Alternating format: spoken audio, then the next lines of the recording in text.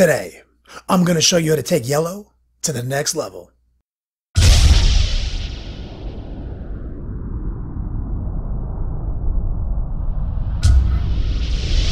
Yo dog, Kenny Boucher here, Next Level Painting, hitting you up on the literal best of all days here in the Beats Lab in California. We are taking yellow to that next level. Obviously, if you've been following along at home, you've seen the evolution of the Infinity Project on this tag, on this baller. He is such an amazing model. First, we showed you how to airbrush that yellow, how easy it could be. I showed you how to do that power sword next. Then I showed you how to get him to the tabletop and how that doesn't invalidate the next level process if done in the right order. And today, I'm gonna show you how to make that model look amazing, how to make it pop, how to utilize all the effects that we've been showing you for the last year in this Infinity environment, which, you know, is the perfect type of sculpt to really support this high contrast, dark side highlighting technique that I'm doing. Really excited to show you guys the ancient next level painting techniques. But before we get into that, I want to do a couple of shout outs. My boy Jim, James, Robert, Matt, David, and Glenn. You guys came in clutch this week. I cannot do it without you. Like I've said a million times before, Patreon is my personal crowdfunding page. I don't do it for money, but it does take money to do this, and you guys are making it happen. Thank you. As always, check out thelongword.net, the fastest growing video library in wargaming related content.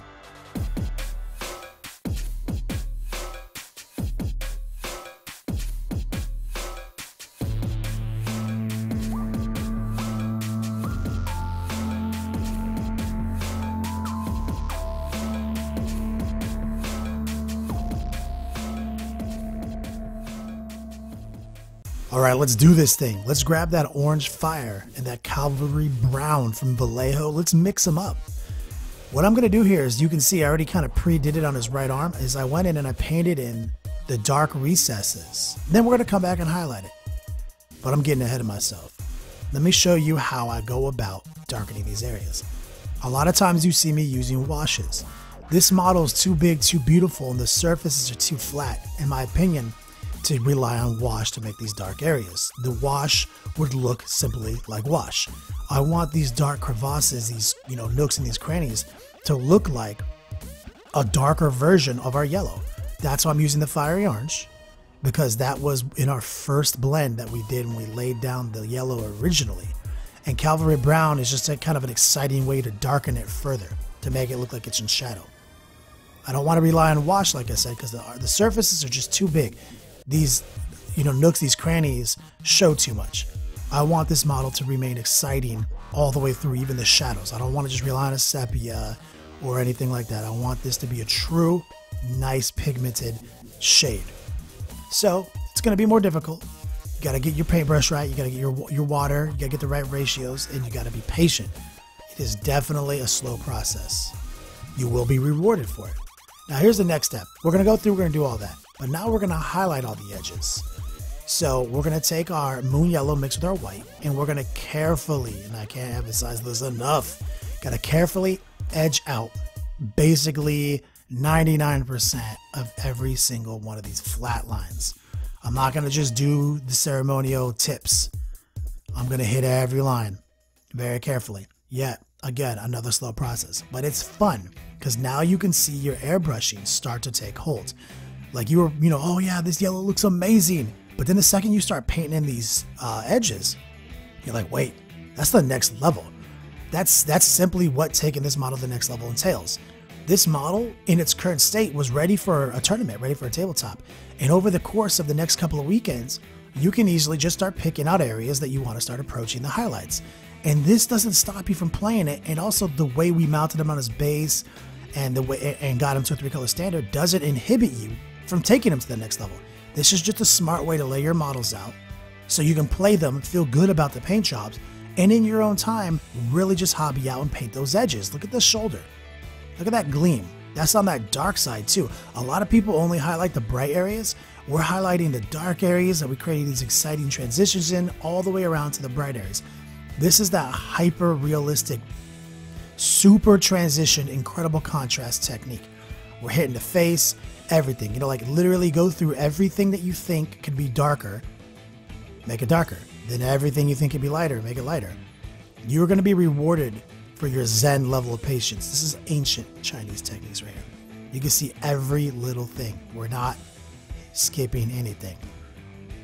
I mean, I'm not gonna lie, this takes hours.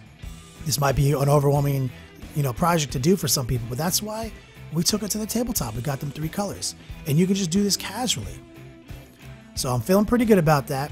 We got most of the armor done. We got all the plates like locked in, and now we're gonna switch over to doing that dark carbon effect we've been working on, and that's German gray and white.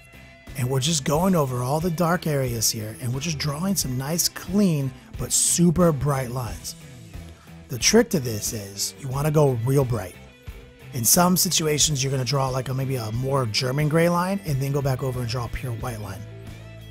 The trick to getting this carbon to look like it's gleaming, to look like it's more than just gray, is extreme and abrupt transitions to the pure white.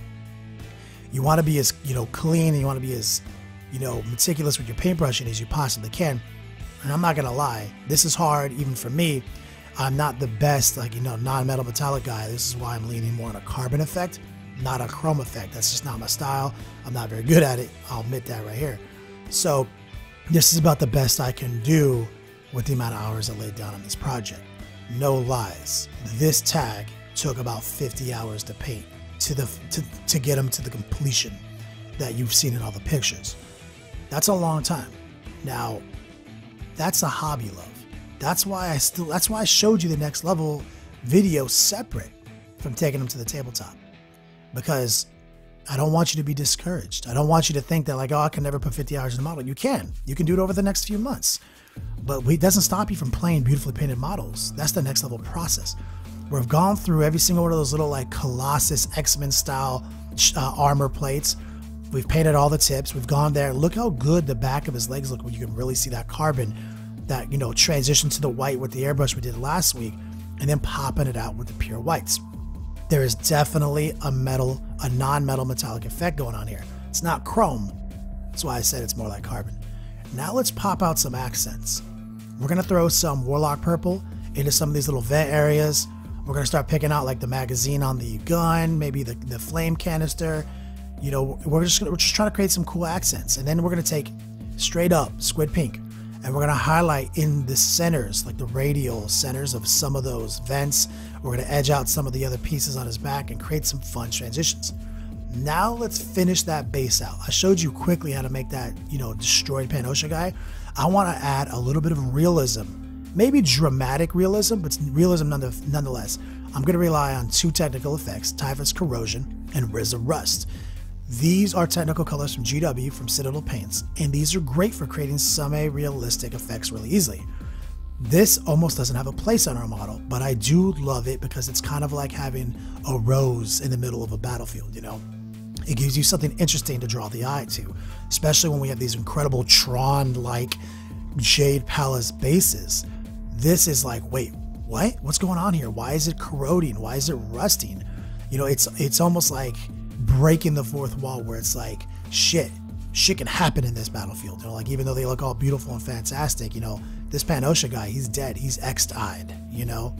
So that's kind of just one of my techniques. I love adding these like little semi-realistic effects on hyper non-realistic, extreme, you know, highlighted models.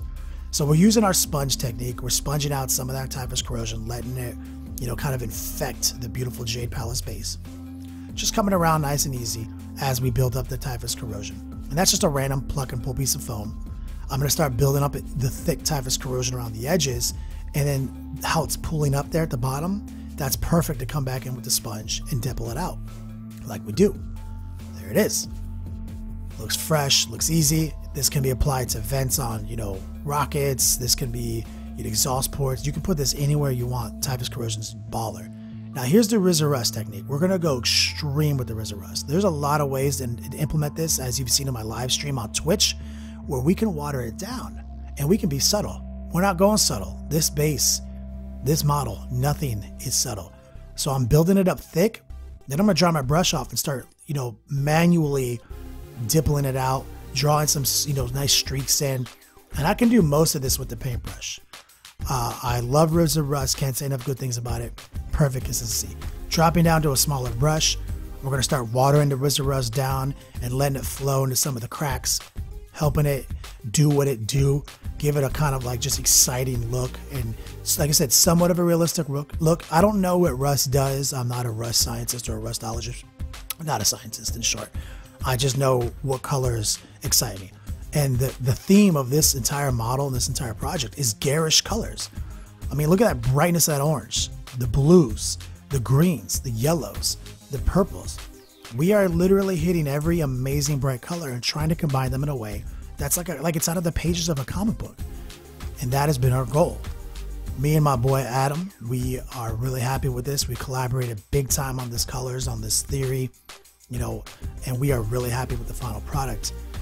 I did a lot of research, looked at a lot of Angel Heraldez stuff. Like, there's so much good content out there, so many people out there doing great jobs that you don't have to stop at these videos. And I didn't. So there it is. That base is looking clutch. Now let's do something I said I would do 2 videos ago. We're going to use a Reaper color, which I love, called New Gold.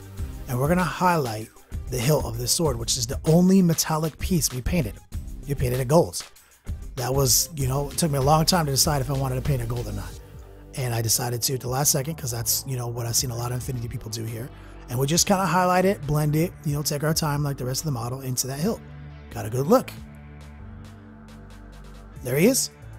I mean, he is a great looking model. And here's his photo gallery where he looks amazing. He's looking his best. This is one of my favorite models I've ever painted. This is some of my best work. And it goes to show, if you slow down, do the research, put the time in, get your hobby fix in, you can really do some amazing work. Don't forget to check out how we painted those bases. Go back, check out the Power Sword video. Obviously, you need to go all the way back in time and see how we laid down the yellow to begin with. And of course, you want to check out the video on how to bring this model to the tabletop. Anyway, thanks for watching, players. If you like these tutorials, check out Next Level Painting on Patreon. Become a patron of the arts today. We offer early and exclusive access to our videos and a rewards program for different pledge levels. Patreon is PayPal and credit card secure, so you don't have to worry about that. We use 100% of the money to improve our process.